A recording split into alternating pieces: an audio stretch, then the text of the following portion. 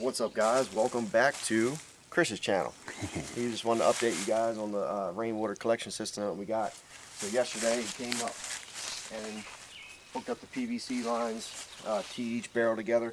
We also got an equalizer line down on the bottom. So when the downspout fills the barrel, the weight of this barrel is going to push it up through the other barrels with the equalizer line.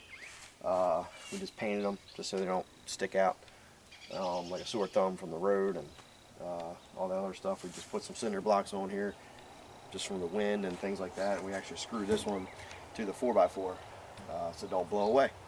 Hopefully it works out. We're not going to hook this up yet until we don't have any chance of freezing temperatures at nighttime. We probably still have a few more weeks of that left, so once that's out of the way, we'll take this wood off and then connect the downspout to the barrel, and we should be good to go. Alright. Yep, so Dave's got this figured out. He was here yesterday while I was at work. Lucky him. He got sunburnt and had a good day, but got it all hooked up. Now he's going to have water. He'll be able to empty this, pump it into his sprayer jug, and he will be out spraying his antler grow. And our crops are going to look nice when we get done with these food plots. Alright, we'll catch you on the next one. This is part 2 of the 2-part series. Hey, we got geese flying over. Ain't that cool? Alright, bye.